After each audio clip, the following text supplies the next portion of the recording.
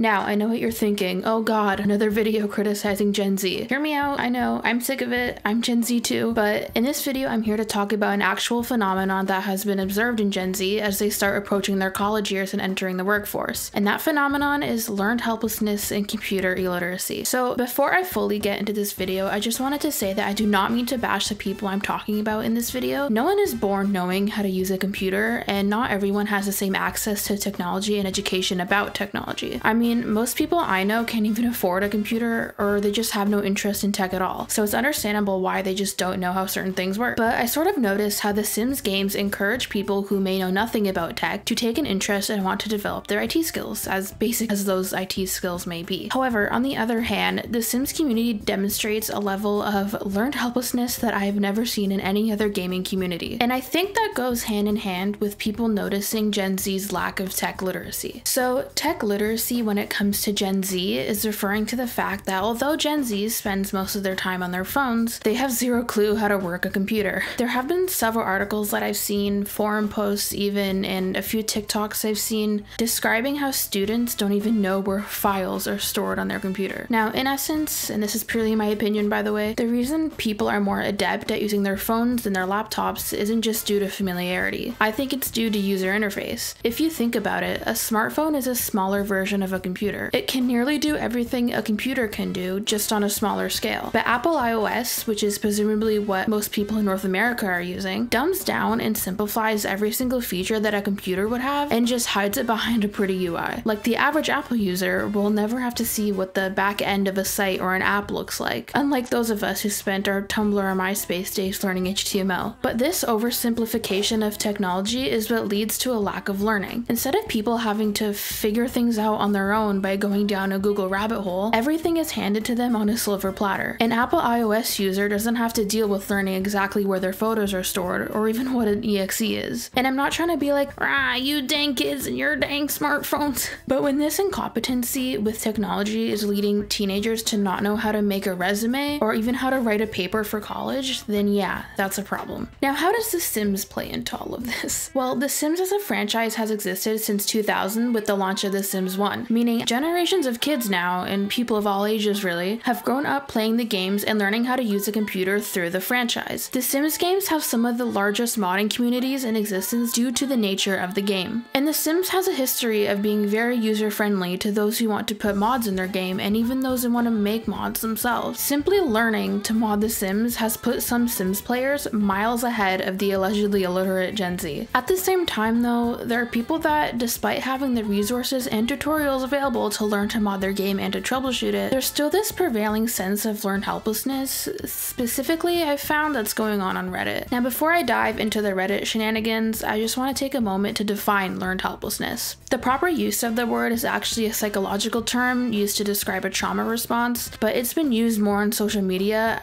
as sort of a buzzword. But in this video, the way I'm going to use the term learned helplessness is to describe when a person is unable to find resolutions to difficult situations, even when a solution is accessible. Now let's take a look at some examples of that. So essentially, a common theme across the main Sims subreddits is people asking about an issue with their game despite that issue being easily Googleable. And now this wouldn't necessarily be an issue if you didn't have hundreds of people asking the same thing every day.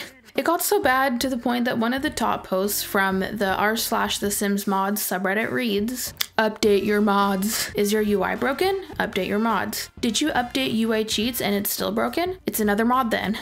Update tool. Better build by. More cast columns. Wicked whims. MCC. Anything by the Pancake one. There are a myriad of mods that can and will break your UI. Update your mods. It will always be your mods."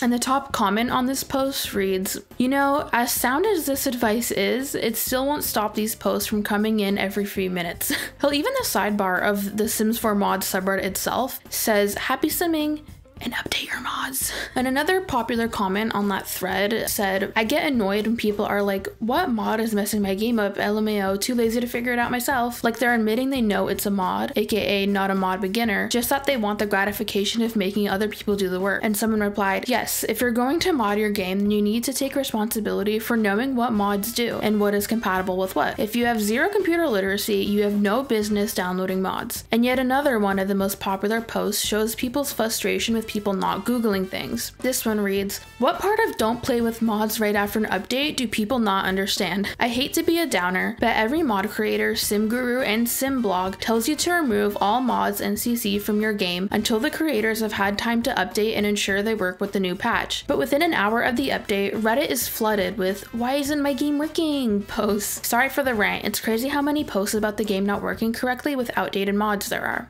And that, my friends, is exactly what I'm talking about when I use the word learned helplessness. Despite all the hand-holding that YouTube, Google, and Reddit gives you, and not to mention the thousands of tutorials that are out there on all those sites, hell, even just looking at the first Google result would be sufficient enough. We still have people not utilizing the resources around them and going straight to social media. Like, I don't know about you guys, but for me, making my own post and asking my own question about something is my last resort. Like, the internet is insanely vast, and if you have a problem about anything, and not just like The Sims, there is probably an answer already out there for it. Instead of taking the time to type out a question and then above all waiting for someone to reply to you, you can get the answer by Googling in a way shorter amount of time. It just doesn't make sense to me, because isn't convenience a thing that's like valued by people? Like, why would you purposely waste your time? And this is my opinion, but I think it's the relatability and personal connection aspect of it. Like, people want to feel like they're talking to a real person and not just some AI written article about the help they need. But if that's the case, then why don't people dedicate this need for social connection to asking discussion questions that are thought-provoking?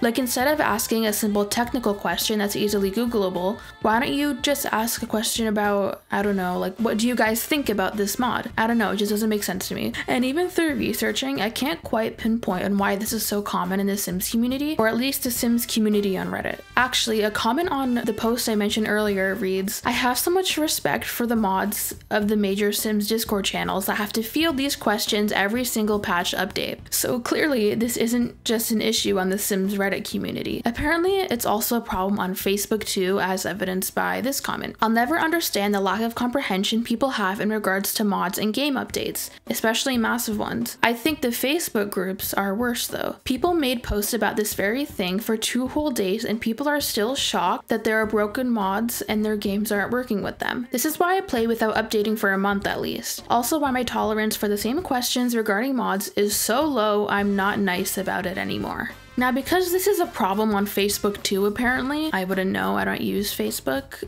I think there might be an overlap with people who literally just won't read things and people who suffer from learned helplessness. Some people just refuse to use the resources available to them and just give up if something appears too complicated, but other people just don't want to read and that's it. So how do we fix this problem in the Sims community? The answer is, I don't know.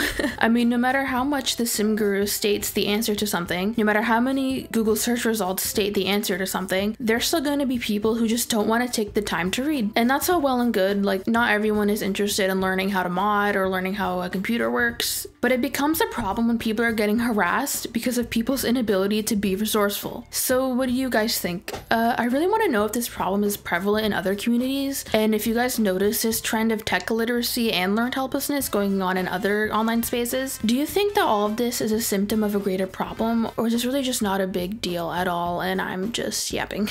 Thank you so much for watching, guys, and I'll see you later.